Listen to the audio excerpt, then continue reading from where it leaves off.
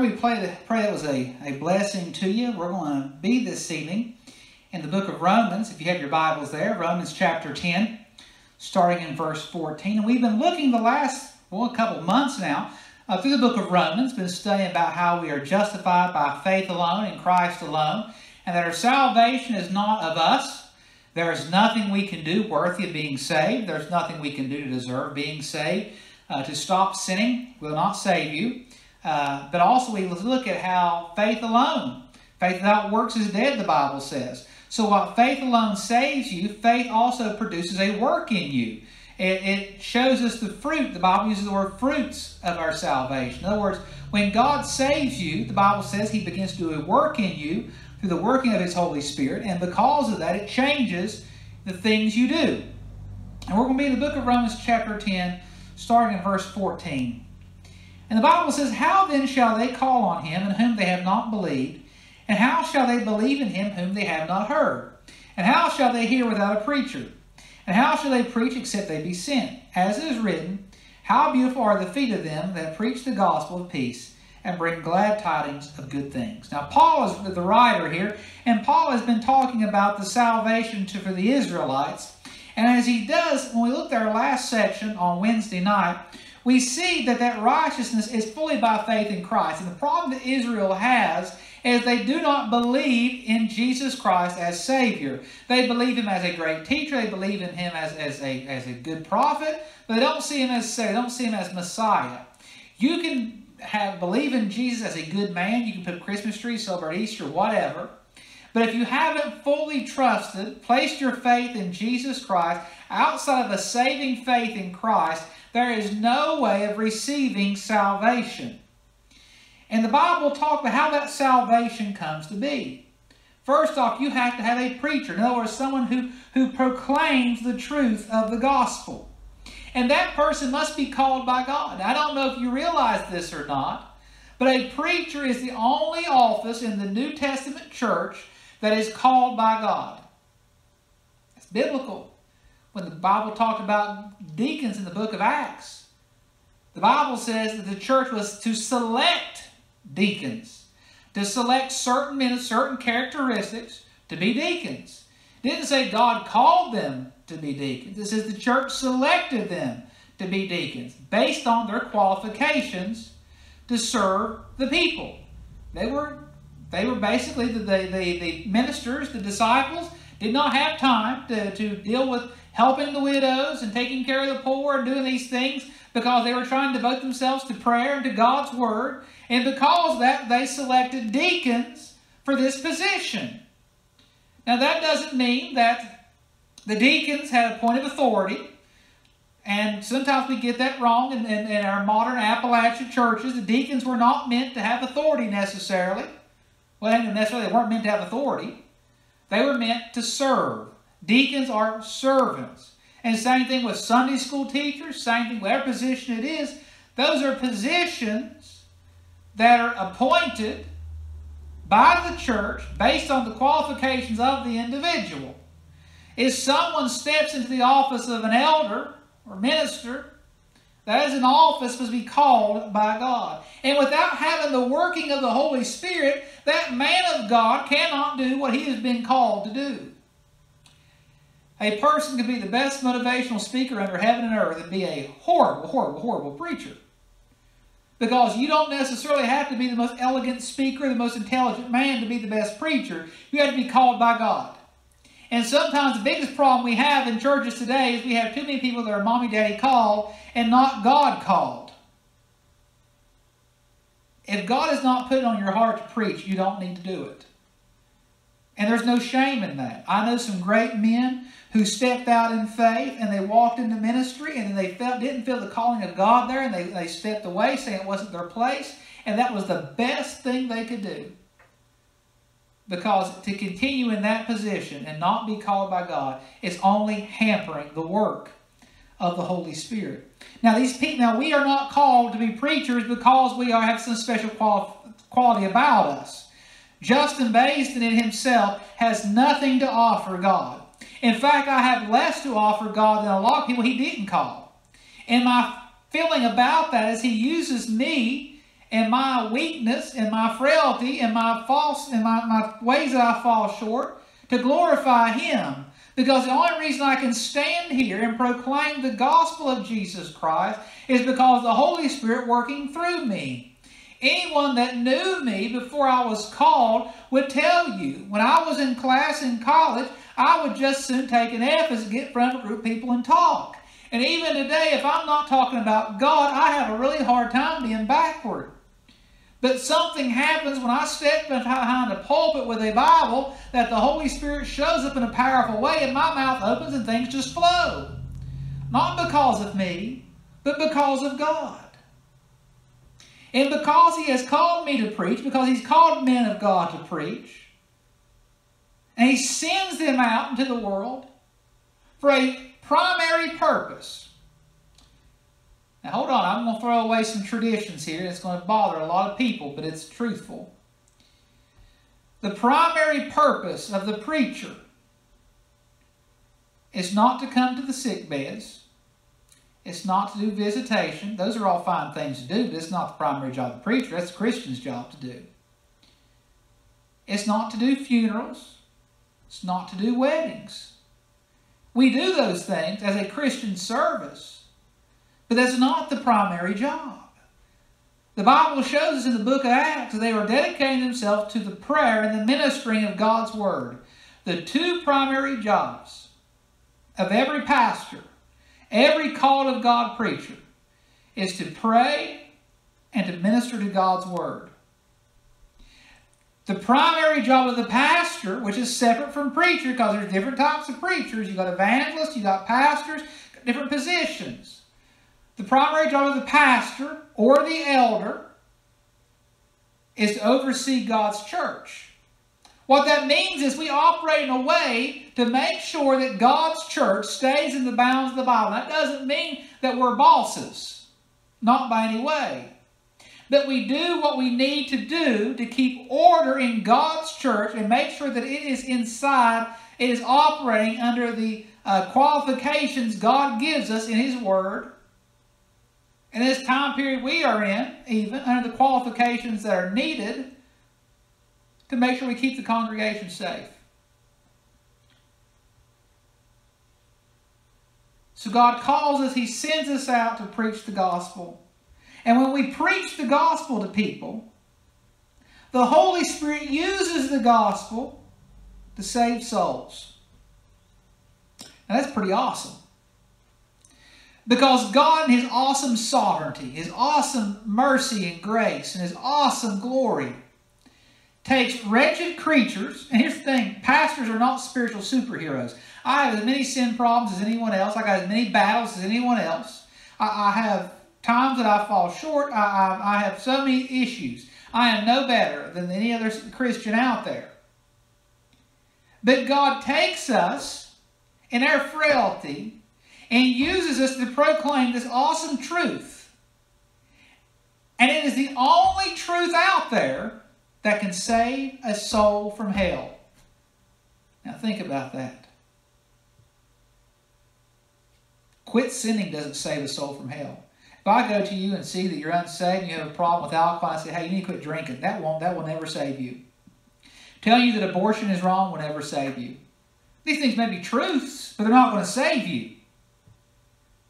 It is the fact that you are a sinner and that Jesus Christ died to save you. That He was born of a virgin, lived a sinless life, went to the cross of Calvary to pay the price for the sins of all mankind, and was rose from the grave the third day for your justification. That you believe on Him, you will not perish. God will forgive you and give you everlasting life. That's the gospel. That is what saves souls. That is our job to proclaim to the masses. And then when we tell them that, they have a choice. Whether to believe it and receive it, or reject it and walk away. Now, every sermon ever preached is a sermon calling for a decision. And you sitting there listening today, and every other time we've ever done this, will make a decision at the end of this message. Whether you believe and receive, or reject and walk away. Now, if you believe and receive, you can be saved and born again. You can be set free and redeemed. But if you reject and walk away, you're going to walk away no better than what you came. You receive nothing from this. And there's a lot of confusion there about the scripture there that Paul quotes when he says, how beautiful are the feet of them that preach the gospel of peace and bring tidings of good things. This does not mean that preachers literally all have pretty feet. Not so. Feet are disgusting. I don't care what anybody wants to say. Feet are disgusting things. But what it is saying is that when preachers that come and are true called of God men, they should be people of peace, people of hope, people of joy, people of glad tidings. We have the best promise, the best product ever offered, and it's free. And we want to give it away to people. It's salvation. So people should be happy when they see us coming. It should not be a burden. We should not be a burden on others, because we are proclaiming the good news, the gospel of Jesus Christ.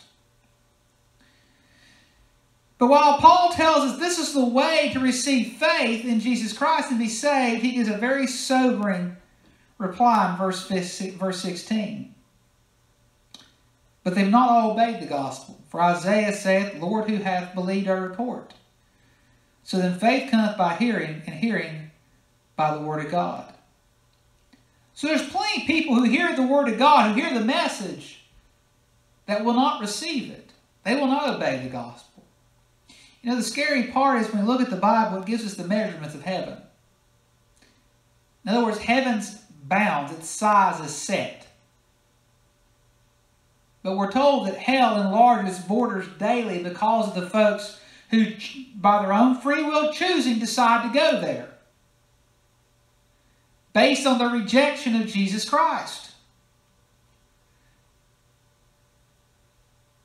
The Bible talks about two pathways, the broad way and the narrow way. So straight is the way and narrow is the gate. And that's the way that we see that leads to eternal life, the way that leads to life everlasting. But the Bible says very few find that path. More people go the broad way. Know why? It's easy. I don't know about you, but there's a few times in my life I had to pull a trailer through a little narrow hill road with a gate. And as I approached that gate, I'd have to wiggle that truck, and I had the hardest time getting through that trailer and that truck through the gate. But when I'm on these big old broad like coal haul roads and I'm taking a truck and a trailer down, I can just floor it and go. It's easy. See, too many people today are plowing down the broad way in life. Too many people are living in disobedience to the gospel. And you cannot call yourself a Christian and live in open disobedience. It is against the Bible. The Bible tells us that when we are saved and born again, that God will perform a work in us. And by doing so, He brings us to a place of repentance. Again, that's not perfection. I don't want you to lose your assurance. Because let's flip back for just a second to what we went over last week, Romans 10. It tells us, if thou shalt confess with the mouth the Lord Jesus, shalt believe in thine heart that God hath raised him from the dead, thou shalt be saved.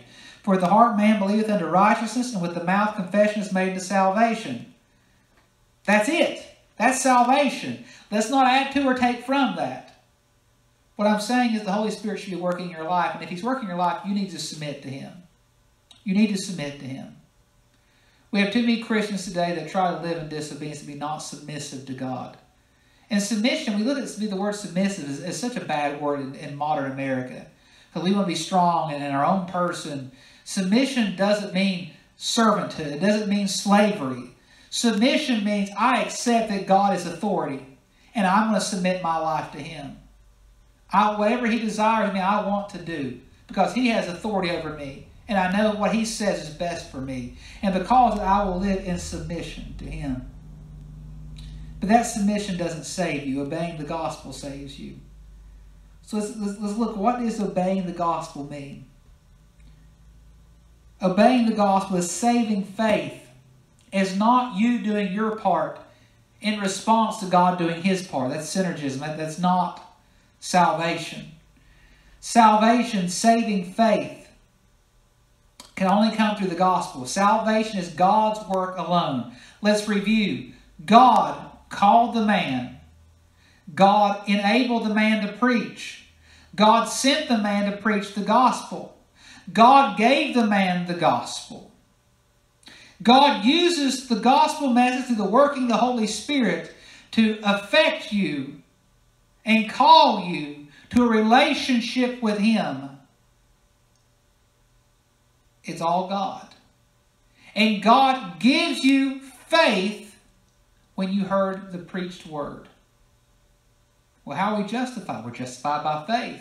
Where does our faith come from? It comes from God. The Bible says that He is the author and the finisher of our faith. In other words, He starts our faith when we hear the preaching of His word, and then He ends our continuation, our completion of our faith when we go into glory, into His presence at death or through the rapture. The questions asked about these Israelites in verse 18. Because, but I say, have they not heard? Yes, verily their sound went into all the earth, and their words unto the ends of the world. But I say, did not Israel know? First Moses saith, I will provoke you to jealousy by them that are no people, and by a foolish nation I will anger you. So what Moses is saying is, God got so fed up with Israel, He's going to operate in Roman jealousy. You know, if you ever want a kid to desire something, you give it to another kid. Because when they see another kid enjoy it, they're going to say, I got to have that no matter what it is. When I want Drew or Sadie to take their medicine, I'll take and pretend that I'm taking it. And tell them how good it is. Try to make them jealous, make them want what I have. Well, God was operating with Israel the same way. He knew if Israel was going to reject Him, as they rejected Him about every other year. And because He knew the rejection, He sent the gospel out to the Gentiles, began to deal with them and to bring them into a saving faith. So the very ones that were seeking God did not receive God because they sought Him the wrong way. They tried to get to Him the wrong way through their own self-righteous acts. But the Gentiles, who had no desire for God, He gave faith through the preaching of His word, through the salvation of His Son, Jesus Christ. Where do we come involved in all that? Nowhere. We're bystanders. That's all we are. Again, the only thing we provide for our salvation is the sins that we commit that make it necessary for us to receive it. You will never make a decision for Christ until He has made a decision for you. You will never seek God until He has sought you.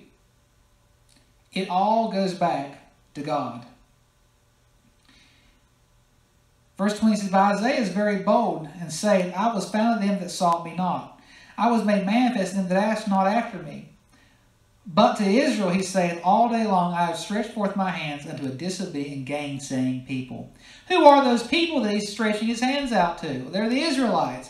But I don't know about you, but I look at the whole world and we're all disobedient and gainsaying people. We are all people who deserve to go to hell. We're all people who deserve condemnation. We're all people who deserve nothing good. The blessings of God, we don't deserve a one of them. I don't care if you're even saved, you don't deserve God's blessing. The reason you receive God's blessing is because of what you have received in Jesus Christ. And what you have received in Jesus Christ is the righteousness of God. Well, why did you receive the righteousnesses of God? Because in yourself you had no righteousness. You couldn't be righteous because you don't deserve righteousness. We are all filthy, wretched creatures. We say it time and time again. But yet God, operating in grace and mercy, sent His only begotten Son, born of a virgin, to die on the cross of Calvary to pay the price for the sins of you and I.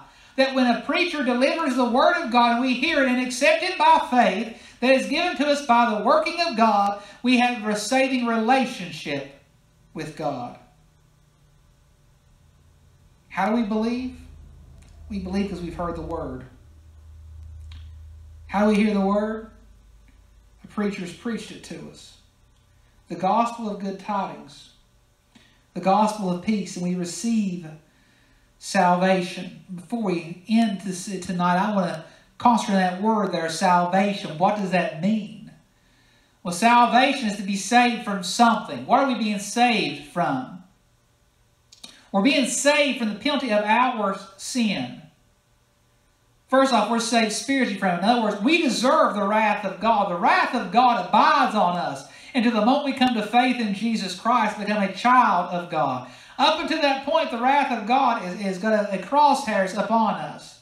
because He is angered because we live in rebellion and disobedience to Him.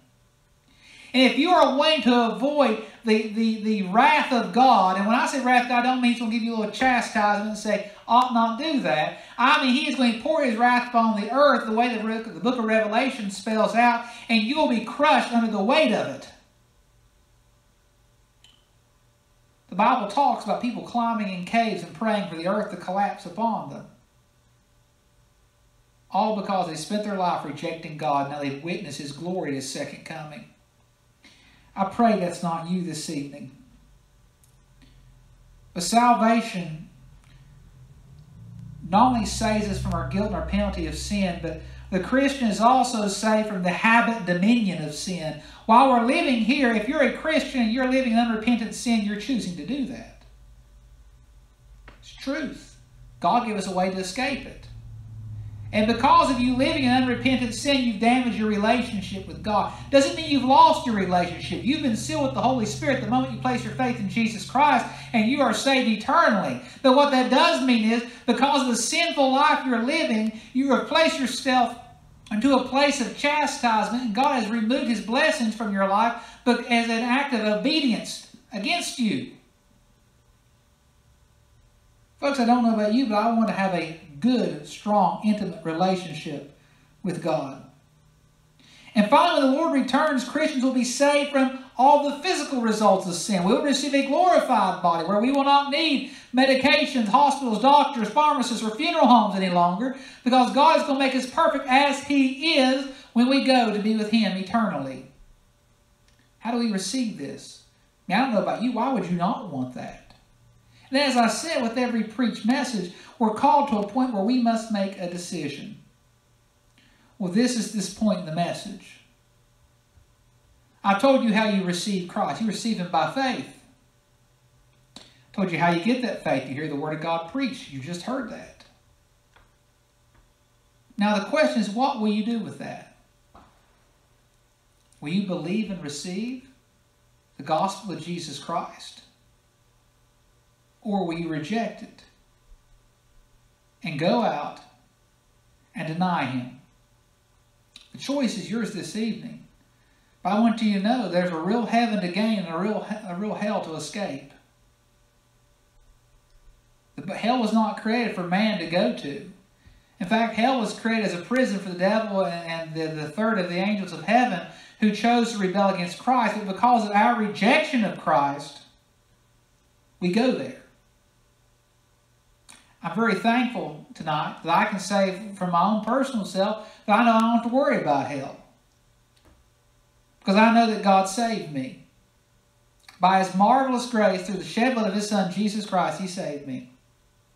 If you want that this evening, all you need to do is place your faith in Him. Fully trust Him, as the old song sings. Fully trust Him. And if you trust Him and call on His name and for salvation, asking God to save you, believing in His Son, Jesus Christ, to pay the price for your sins, you could be saved too.